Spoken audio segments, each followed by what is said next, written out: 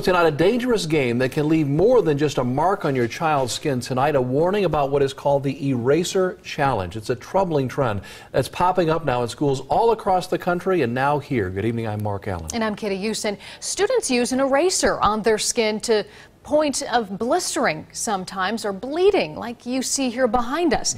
Today it made its way to a Bellbrook lunchroom. Brooke Moore is asking questions about why this is so dangerous.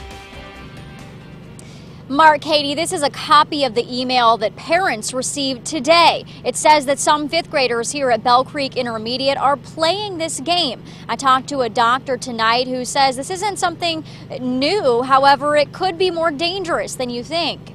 It sounds painful, erasing your skin so hard it leaves a mark, or worse, it starts to bleed.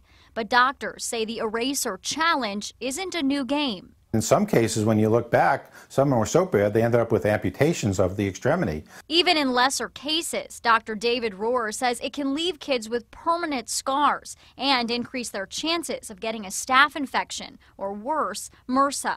Yes, I'm kind of a germaphobe anyway, so that does freak me out. Melissa New's son is a fourth grader at Bell Creek Intermediate. She says she's never heard of the Eraser Challenge until she received the email the principal sent to parents today. I think it definitely concerns you as a parent because you don't want to feel like your child would ever do something like that. Sometimes what these kids don't realize is that these scars are lifetime. They won't go away, depending on how bad they rubbed and how deep the wound they created. New is confident her son isn't participating, but she plans to talk to him about it anyway.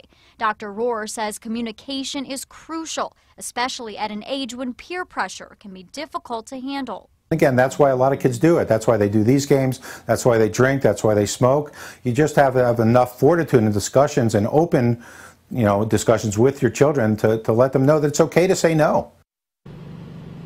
This email also states that today, during lunch period, the school nurse talked to all of the fifth grade class to let them know about the dangers of this game. I tried to talk to the principal of the school today. I was there in his office. He said he did not want to go on camera. Reporting live in Bellbrook, I'm Brooke Moore, 2 News, working for you.